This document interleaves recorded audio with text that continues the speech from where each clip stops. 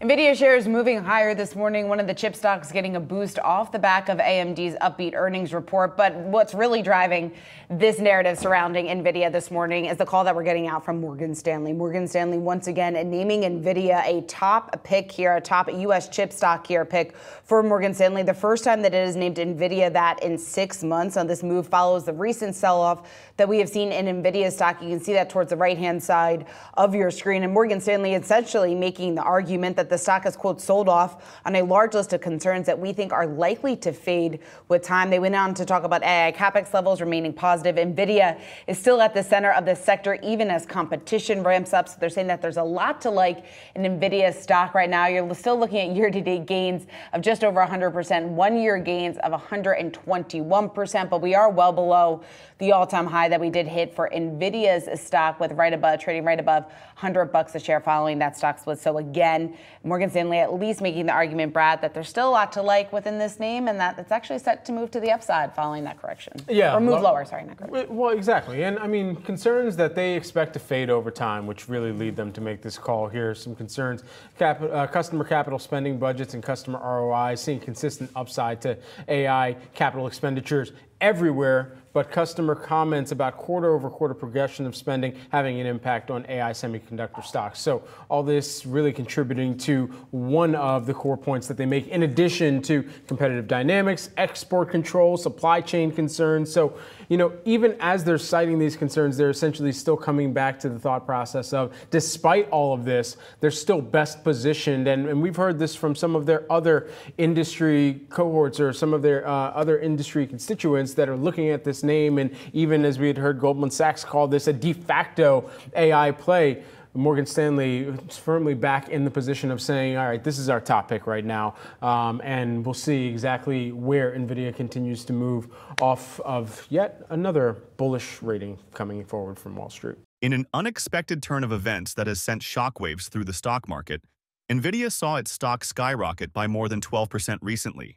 This remarkable surge comes on the heels of better-than-expected guidance from AMD and an optimistic assessment from analysts at Morgan Stanley following a significant drop in Nvidia's stock. Tech juggernauts. Microsoft and other industry peers also contributed to lifting Nvidia's spirits. As investors catch their breath from the tumultuous roller coaster ride, one can't help but wonder, is Nvidia poised to continue its incredible ascent? Let's break this down. But first, if you want to keep up with Nvidia's latest updates and keep up with the stock market's latest news, you can follow our Twitter account. We post multiple times daily about the biggest changes and catalysts in the market, so click the follow button if you don't want to miss the newest market updates. Now, back to today's video. Let's start with that cloud revenue number. So that disappointed, and then we started to hear a little bit more. The contribution from AI is picking up. We're going to see that softness continue in the current quarter, but then re-accelerate. Things start to pick up again in the back half of fiscal 2025. Can you just frame the second piece of this for us? Why do you think that is so much more important than what we're seeing play out this morning? The words heard around the world, and I think around the street, when Nadella and Amy talked about the acceleration for Azure in the second half. And that AI monetization, that actually starts for real in January.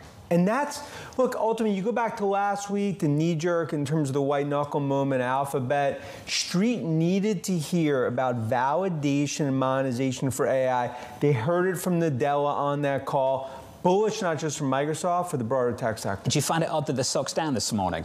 Oh, I mean, in my opinion, and we were talking last night, I mean, I think there's stock that goes green in terms of, I can't say today, but... This doesn't stick today? I'd be shocked if it sticks. Because anyone that heard that conference call, you come out more bullish on Microsoft rather than any sort of skepticism because of the acceleration from Azure, because of monetization, because of commercial bookings, stronger than expected. And that's why, look, these knee-jerk, the haters come out, they've been negative on Microsoft the last 150 points. It all is about the AI revolution, AI monetization, validation. Why did you turn to Lisa then if you started talking about haters? He's like the haters over here who have been talking down this story forever, Lisa. It's clear that Nvidia's recent success is not a mere fluke, but rather a testament to strategic plays in the AI and data center domains.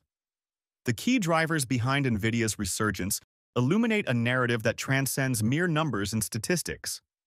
AMD's quarterly results, for instance, served as a soothing balm to investors' concerns regarding the longevity of the AI trade. The company not only beat expectations on both the top and bottom lines, but also projected a better-than-anticipated outlook for the third quarter. Pretty reassuring for those clutching their stock portfolios with sweaty palms, wouldn't you say? Furthermore, Microsoft's latest quarterly results have echoed this sentiment by revealing higher spending on data center infrastructure. It seems that big tech's interest in AI isn't just a fleeting fascination, it's a full-blown commitment. Major players like AMD and Nvidia stand to gain massively from such investments, and their stock movements reflect this optimism. The fear of some of this momentum not lasting, or maybe fear that the revenue trajectory wouldn't be there over the next 12 months or so, I think that is starting to ease, commented CFRA senior equity analyst Angelo Zeno to Yahoo Finance. Adding fuel to Nvidia's rocket, Morgan Stanley's bullish call sent Nvidia shares skyrocketing further. The firm, led by analyst Joseph Moore, moved Nvidia stock to a top pick status following a substantial pullback from its record highs earlier this year. They wrote, "The roughly 25% in Nvidia stock sell-off presents a good entry point as we continue to hear strong data points, short-term and long-term, with overblown competitive concerns." So what does this mean for Nvidia? Let's find out. Hello everyone and welcome back to Investocracy. Now listen, this, I don't think it sounded like people were the haters who were actually skeptical of these numbers. They weren't coming out and saying AI is bogus and that everything is wrong and they're going to tank. It was that they weren't surprised dramatically to the upside, and the actual gains that we've seen on the stock imply significant profit gains going forward. Here's one investor. It was really about the cloud services number. It needed to just be a little higher. What do you make of that? Just sort of how people have priced in the forward growth rate and whether they've gotten over their skis in terms of the pace? No, look, it's a great point, and that's why the most important thing here is show that monetization's coming. Show that you're now going to have growth rates on cloud in the 30%. What ultimately, if you trajectory it out, an incremental 15, 20 billion for Microsoft, you're not going to see that right away. What basically Nadella and Microsoft showed you, this is coming, and we're going to guide to it. So I think that was the most important thing for the call, despite, in terms of the actual quarter, being strong, but not a wow, pop the champagne quarter. It's not merely good news from peers buoying Nvidia. A multitude of external variables have played a role in painting this buoyant picture. According to Morgan Stanley, the recent decline in Nvidia's stock was driven by 5 main concerns: spending plans, competition, export controls, supply chain fears, and valuation worries. Nonetheless, the firm asserted, through those concerns, the earnings environment is likely to remain strong for Nvidia and for the whole AI complex. The other chip industry titans such as Broadcom, Micron, Taiwan Semiconductor, ASML, and Supermicro also mirrored this surge, signaling a broader optimism within the sector.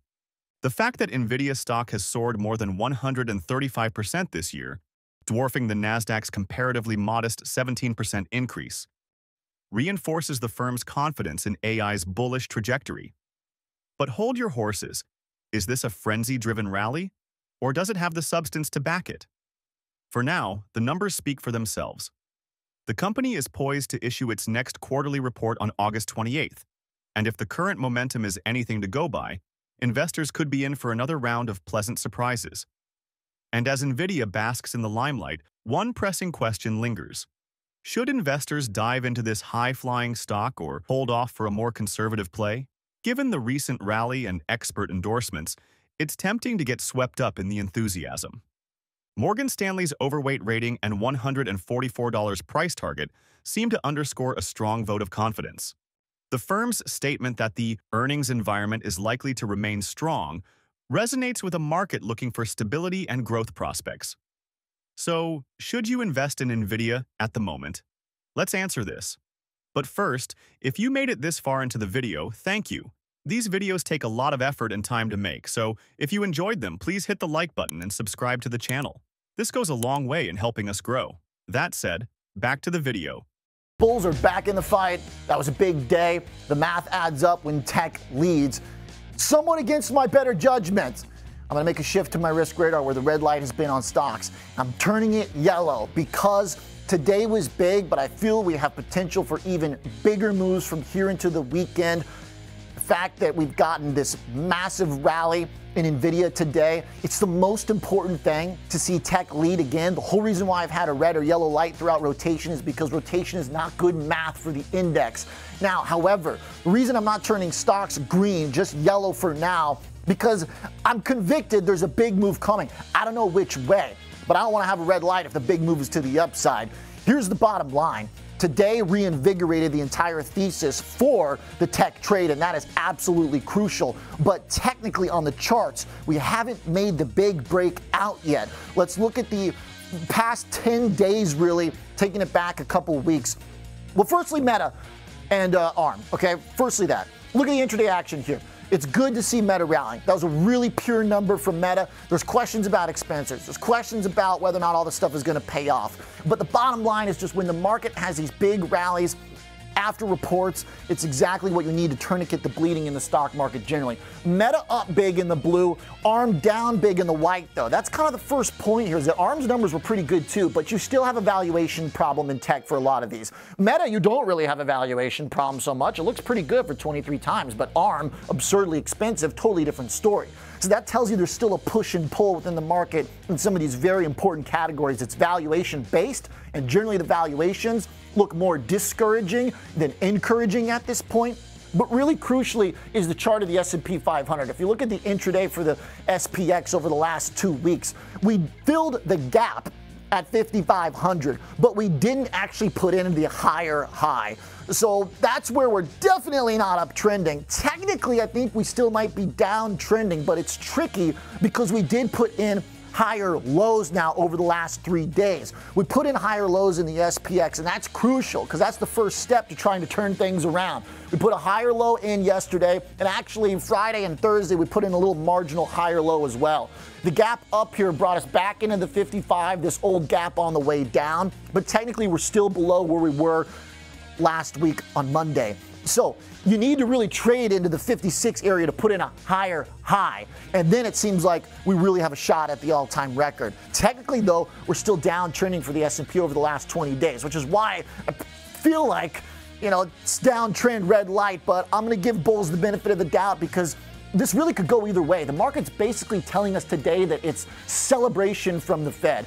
Powell telling us that they're getting ready to cut. They see the balance in the market. They're worried a little bit about labor, which they should be, and that means they're going to start to provide some easing. I generally side with the message we heard from Cam Harvey today that the signs of unemployment and yield curve uninversion are all the things that are typically late cycle behavior when the recession is really taking shape underneath.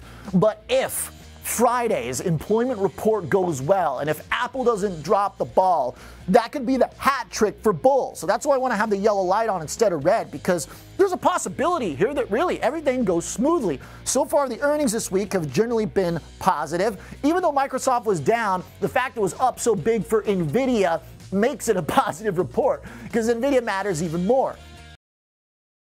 It's crucial to recognize the duality of investing in stocks like Nvidia. Yes, there's considerable risk given factors like competition and export controls. But isn't that the very nature of any stock worth its salt? As daring as this venture may seem, the data suggest a calculated risk rather than a blind gamble. Nvidia's strategic investments in AI and data center infrastructure, coupled with the continued big tech spending, offer a compelling reason to consider the stock seriously. Looking ahead, market forecasts for Nvidia appear encouraging. The company's robust performance this year and anticipated strong quarterly report later this month signal a continuing upward trajectory. If current trends are any indication, Nvidia's stock could very well be on the cusp of even greater heights. As we wrap up, the arena of tech stocks remains as thrilling as ever, and Nvidia's dramatic rebound accentuates the ever-persistent opportunities it presents. Investors could greatly benefit from this bullish sentiment, appreciating both the potential rewards and the associated risks. But what do you think? Is Nvidia poised to be the unparalleled champion of AI investments? Or should one tread carefully amidst the tech sector's volatile nature? This engaging story of Nvidia's rise and the factors propelling it forward is far from over. Stay tuned to see how this stock continues to defy expectations and set new benchmarks in the ever-evolving world of technology investments. If you would like to know what companies like Nvidia have been up to these past few days, go ahead and click on the next video on your screen. See you there.